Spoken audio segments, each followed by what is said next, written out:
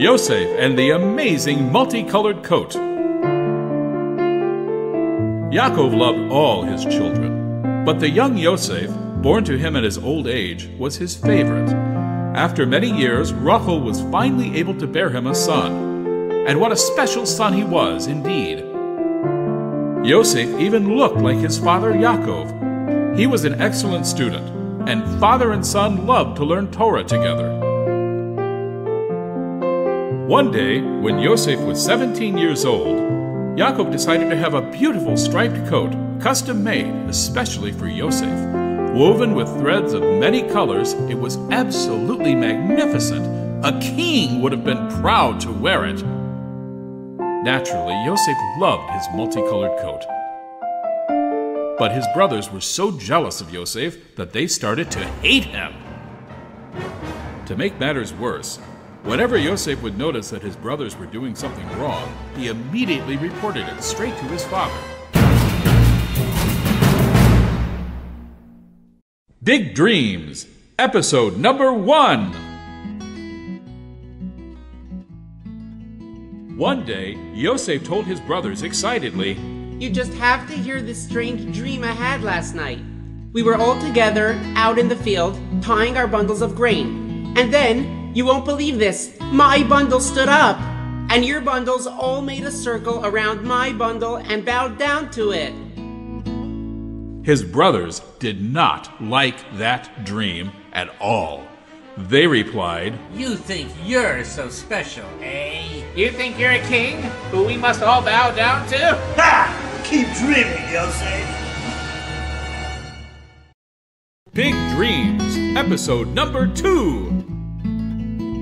Soon after, Yosef had another dream. Once again, he hurried off to tell his brothers.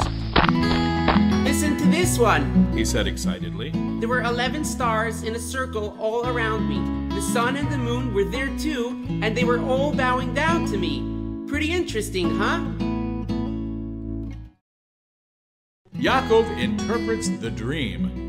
Yosef was so excited that he repeated this dream to his father in front of his brothers. I can't believe what's happening here. I can't believe what's happening here." Yaakov, in his great wisdom, understood that this dream was a form of prophecy, something that will come true sometime in the future. Yet on the other hand, Yaakov did not want his other sons to become jealous. Therefore, he wisely said, "Oh, Yosef, that's a silly dream. It doesn't mean anything at all. I understand that the 11 stars represent your brothers, and the sun represents me. But how could the moon be your mother, Rachel? She could never bow down to you. She's no longer alive." Nevertheless, in his heart, Yaakov knew that Yosef's dreams would come true. One day, Yosef would be a mighty king.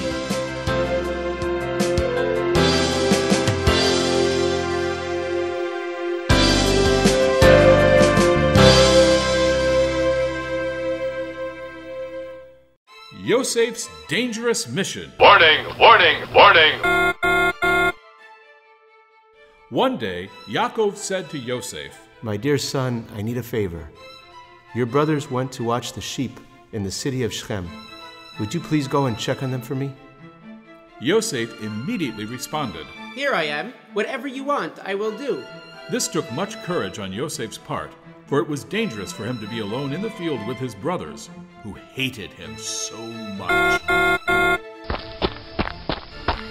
Yosef quickly left and headed towards Shechem, but got lost on the way. Oops! With the help of the angel Gabriel, he located his brothers in the town of Dosan, which is further than Shechem.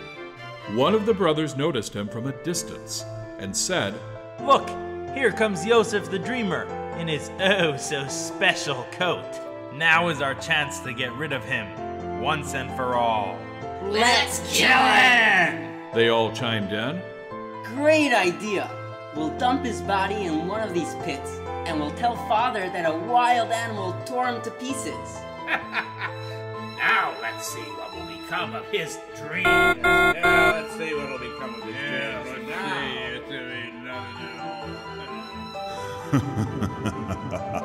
But Reuven, the oldest, knew this wasn't a good plan. How could they murder their very own flesh and blood? As he pointed to a pit nearby, Ruvain shouted, "Wait!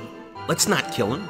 Let's throw him into this pit." Ruvain intended to return to the pit later, pull Yosef out, and bring him home safely.